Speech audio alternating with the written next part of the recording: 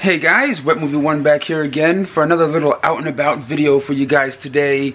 Not exactly sure what today has in store for me, but I know my buddy, the OGP, is on his way over here right now. He's a few minutes away, and we're going to be venturing off doing some fun stuff together. But I also have this envelope of autograph trades that I have for him. I'm giving him this, and he's gotten me something that's on the way in the mail right now, which you guys will see in a future video. Let's see what happens today. Hit the thumbs up. Well guys, I came across my friend, the OGP. That's me. And we're in an elevator right now. And that means it's twerking time, baby. No, what? Twerking. I can't do it as good as you. I can't do it as good as you. But as you guys can see, we're in Hollywood right now. And we're heading to a very special location that I've been to a whole bunch of times in my life. Popping my cherry for this location. Yeah. Well, the first stop of the day, guys, Amoeba Records, or Amoeba Music. Let's head on in and see if we find anything cool. Just made it on into Amoeba over here, and looking at the VHS section that they have. It's a pretty decent sized one, at least for, you know, being 2020 right now. And they have a section over here of like old martial art VHS tapes. I have a lot of these ones on DVD, put out by the Martial Arts Theater, put out by also Tai Sang Video. I used to love collecting their stuff, man. I don't know if they make titles anymore or put them out anymore. You know, the Hot, the Cold, and the Vicious. A lot of great titles here. You know, like kung fu wise. The Iron Monkey. This is the one, of course, Yen Yu Ping directed. The same guy that directed the action choreographer of The Matrix and stuff like that. A lot of cool stuff over here. OGP's over there looking at all the horror movies and stuff, trying to see if you can find something cool. But you know, I'm back here, just like, you know, seeing what kind of cool stuff I can come up on. 20 bucks for some Star Trek seasons over here. We'll see what we can find. Of course, they have some, like, you know, the out of print section. The out of print section over here, like sealed out of print is RoboCop 2, 70 bucks now. That I didn't know. But if you guys ever wanted to know what's out of print, you can always come over to Amoeba and see just by looking, if you don't already know already, you know. And they also have that complete series of the Hulk on Blu-ray over here. I talked about this one in a past video, you know, that I got sent from moviezing.com. I'll leave the links down below if you guys want to get it from their website. I think it's $75 over here on Blu-ray, which I have in, you know, my collection now. And this is the old set that I have in my garage somewhere. This big DVD bulky box set. That's a killer set. But now that I have this one, I don't need that one. But yeah, you can get. It's kind of cool to see this one in stores, because I don't think this one's gonna be at Walmart's or anything. Now I'm over here in the comedy section trying to see what kind of cool stuff I can come across. And they do have one of Aaron's favorite movies of all time, Poop Talk. This is something that me and Aaron would probably watch at his house and just have a good time talking about poop. Poop Talk. What is this, like a documentary or something? It's $7.99. I may have to get this because Christmas is coming up, and I know my buddy Aaron will love this. And they also have the Josie and the Pussycats 20th anniversary edition here on Blu-ray, put out by Mill Creek and stuff. 20 bucks though. 20 bucks though. Love the movie, but god damn it, 20 bucks. I don't know if I ever pointed this out to you guys before. Like, certain sections at Amoeba are, like, you know, dedicated to, like, you know, Cheech and Chong and like different actors and directors and stuff like that. But like certain actors and certain directors come to this Amoeba in Hollywood, right?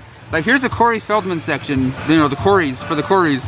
You know, the Dream a Little Dream 2, Meatballs 4, Dream a Little Dream. You know what I'm saying? License to Drive on DVD. But check this out. There's certain sections and certain cards that the celebrities autograph. Like, this is autographed to Amoeba, you know, Peace and Love, Corey Feldman from 2016. How kind of rad is that? Like, certain other directors and actors have done that same thing with their own little cards and stuff over here. But guys, another director that came here that autographed like his little card, his little section over here, is Christopher Nolan. The little Christopher Nolan autograph that he had going on over here. A couple of other ones too. You know, Nicholas Winging Refn right there. There's just you know, a select few of these little cards, like in the director's section. You can see Christopher Nolan, man. That's kind of rad, isn't it? Check out what I came across over here at Amoeba. The Occultist collection here on DVD. This is kind of cool. Like I know my buddy David Sterling made this, or made this box set. I think it has like, I can't even.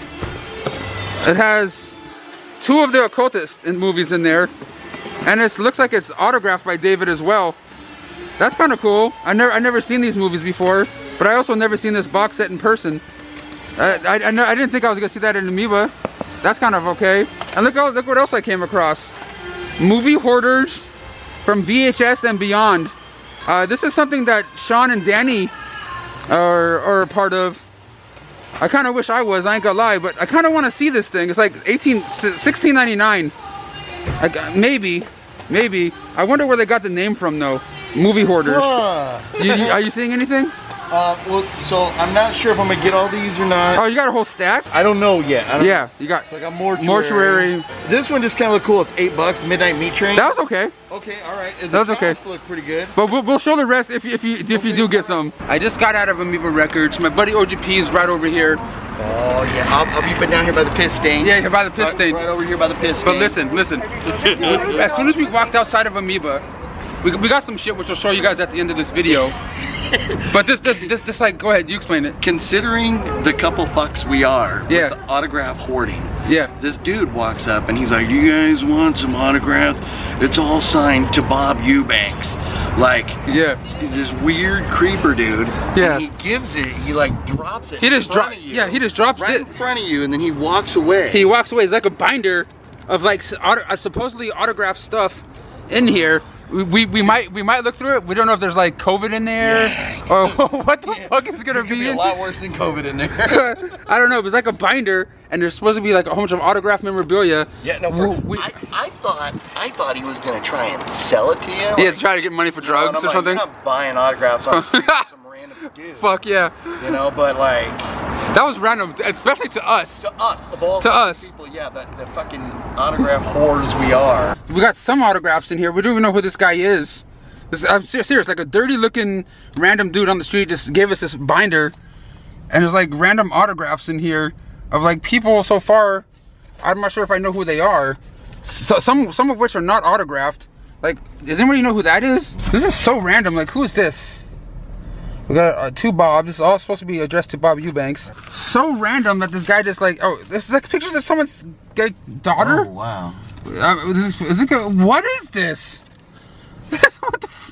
What is this? Is that Chaka Khan right there? It kind of looks like her. I have no idea, but a lot of the stuff's not autographs. It's like this guy stole something from somebody. He probably totally ripped somebody off. Or it's like people like makeup, special makeup pictures. So was it serial killers? Are these like serial killers? Random as. All right, there's pictures of OJ reenacting what he did, but to himself. Why is this? This is OJ Simpson. That's in an alternate universe where his wife killed him. Yeah. Oh. What the fuck, dude? Should we keep this and like you give it to Danny or something? Like. Yeah. Or should we just dump this crap? Well, look back there. Look at that. Like Rush Hour 2. Rush Hour 2. We got Chris Tucker. Anything fucking signed? We got some random autograph stuff, but that's not signed. Freddy Krueger. You got any Robert Englund autographs on there? No. But I don't think I've ever seen that before. This little thing. Kind of random, and that's it. I don't know how much we showed of that. What was in that binder? But that was random as shit. Random. Yeah. No. Too bad. Like we walked out. We come walking out, and there's this weird dude, and he's standing beside us. And it's like awkward. Like we want to do like a little video of walking out the store. And then this guy is like kind of like too close. It was uncomfortable. Yeah. And all of a sudden he's like, "You want a bag of autographs signed to Bob Eubanks?" And that random. Yeah. And that's what that was. From looking through a random binder of random shit from a homeless person to a Tommy's. From looking through random shit to going to get the shits. Yeah. Our food came. What did you get? Oh, nothing but, the little chili cheeseburger over here. Look at all that. That's a lot of wrapper, dude. It is a lot of wrapper. It's a lot of food. What's this? What's this? What's this? We're doubling down on the chili cheese. Man, oh my God. You're gonna mess up your car later, bro. It's gonna be so good going down and so bad going out. I feel bad when I go home. But I got some mustard dogs over here. We're at our next destination of the day. This is a filming location for a John Carpenter movie that starred Donald Pleasance. That's not Halloween. This may look semi-familiar to you guys. It looks familiar to me. You want to tell people? Want to tell people where this is from? This is the building from Prince of Darkness, where they were in there, and there was like, so you know, spirits from thousands of years ago was coming back, and they were trying to figure out how to stop it. And stuff. Yeah. But it was really cool, and at the beginning, or you know, one part, I mean, you see clearly the pillars on the front of this building. Yeah. And then down the side over here, they're trying to like come out and escape and stuff. But you see like there's a bunch of like zombies back there in the back. But there's the little hallway with the zombies, the undead. Yeah, we're coming out. Yep, right back there. Yep. Yeah. But this is pretty cool, man. This is pretty cool. This is a little stop in this little adventure today. Off to the next destination of the night. Oh, yes, we are. Which is another filming location of another classic film, comedy film, cult film. A very random location. So let's go on down there. We're at the location itself right here. The Ralph's supermarket. Where the hell are we going? We're going into a Ralph's where they filmed a special scene or two for one of the biggest cult comedy films of all time. Dude, I can't wait to get in here and check this out. Dude. So we're at the location right now.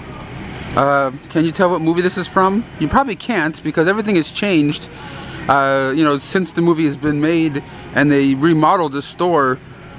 But yeah, the certain person in the movie would come over, drink a whole bunch of milk. In his bathrobe. In his bathrobe.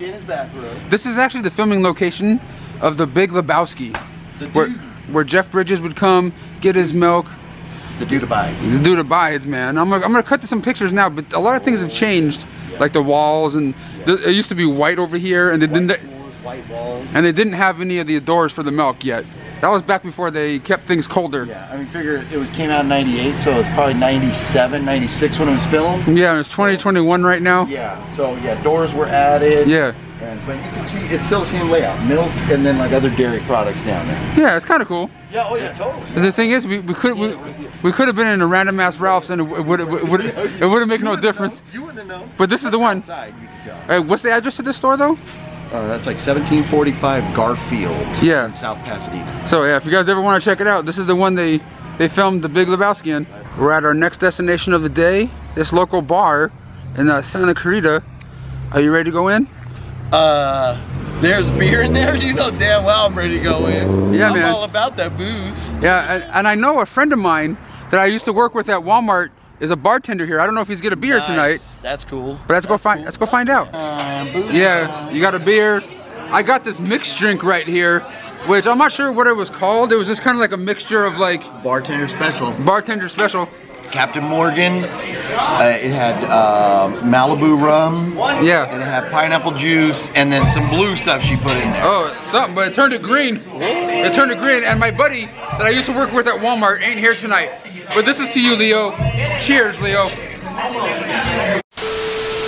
Just got out of the bar. Just had, you know, one little like fruity-ish kind of drink. Yeah. But right now we're about to show you guys what we picked up today. At Amoeba. This was $8. The Midnight Meat Train. It looked pretty good. Yeah. Is that the one you said was pretty good? Did you see I remember thinking it was okay. And then Henry, Portrait of a Serial Killer. That movie's jacked up. They made a part 2 to that too. Oh really? Yeah. Okay. And then yep, I did it. Savage Streets. The new edition on Blue. They had the other cover, the other artwork. Yeah. But I like this artwork better. Mm-hmm. So I got that one. You're on a Lindo Blair kick, huh? Hell Night. Yeah. Hell Night, this collector's edition. And then this old school Trick or Treats.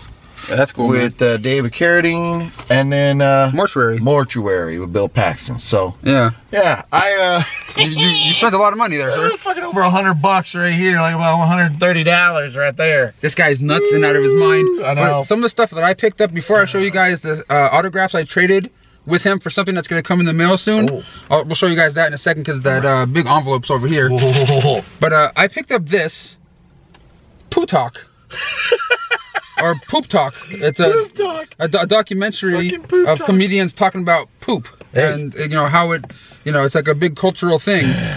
I also picked up this because it's the first time I ever saw it in a store, and I didn't even know where I could really order it except for online kind of thing. And it's a documentary that Sean's in, Cool Duder, and so is Danny, the Cinestalker. And it's, what's it called? Movie Hoarders. From VHS to DVD and beyond. I'm kind of interested in seeing this because like I heard like maybe Cinema Sickness and some other like YouTube people in it. I'm not involved in this at all, but I'm kind of interested in seeing this. And the title seems kind of peculiar. Oddly peculiar. Peculiar. Was kind of surprised that I came across this at Amoeba Records. Oh. It's In the Search of Darkness. This is Volume 1, a documentary on horror films. It was $24.99 though. But it's one of those ones that is really kind of hard to come across. And it's a documentary, what's it called? It came out in 2019, it's 260 minutes. Came across that. And I came across part 2. What? That was $25 as well. But like, when I saw those, like, you don't normally come across these just like in a store. You know what I mean? And I was just like, well, this one, the part 2 comes with like some sort of slipcover too. And I saw that these ones sell for a decent amount of money, but I kind of want to see these myself. Yeah. So I got these for myself as of right now. Now we're going to show you guys the autographs. The autographs I'm trading to this guy for something special that's coming in the mail soon. But let's just say I spent about $80 or so on this shit right here altogether. So, but this is what we talked about. Oh, and one thing in here is for Danny. Oh, okay. There's one thing in here for Danny. When you see it, you'll know. Okay. But so this is part of our autograph trade. Swappy swap here. Little autograph trade going on. All right. Here we go. I gave him all these for something that you'll see in a future video. Here we go. Oh, this might be this might be the one for Danny here. Yeah. What? Suzanne Snyder. Oh. Who played Debbie and Killer Clowns from Outer Space. Shh, don't tell Danny. Maybe Danny could put that next to his Funko Pops. Don't tell Danny. Or something. I'm not sure if Danny would give a shit, but I'm not sure if I'm going to give it to Danny.